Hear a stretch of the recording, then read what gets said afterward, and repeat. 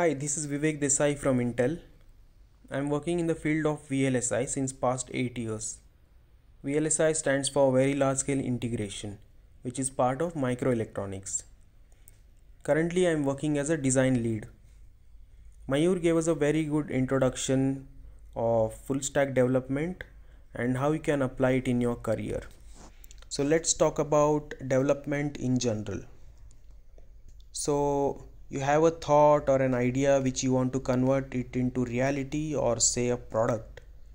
So how do you go about it? The process of doing that exactly is called as development. Ever since the transistor was invented in 1960s, the technology has started to come alive and now it's literally part of our lives. And this journey was not easy. There have been so many developments in terms of hardware, software, and going hand in hand we have reached to this stage.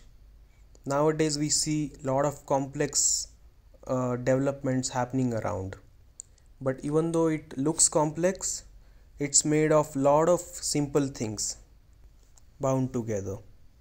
We as engineers are required to find solutions to problems in smarter ways to ease human life and improve quality of life. And one of the ways to do that is programming. There are n number of languages which are available nowadays, for which you don't even require to know how actually the hardware works when you write that program. It's been so simple nowadays. There are huge libraries available for each language, which makes the programming very simple. But irrespective of any programming language you are coding in, your approach and thinking matters a lot. The way you approach to a problem and the way you understand the problem differs you from other programmers. Understanding the problem is half the problem solved. If you're thinking of making career into software development industry, then you should have very good interest in creative thinking. You should have will to understand the problems and think about the solutions. And of course your basics should be very strong. Everything boils down around the basic knowledge that you have, and your approach towards a problem matters a lot. There are n number of ways, but the way you approach to a problem, that differs you from others.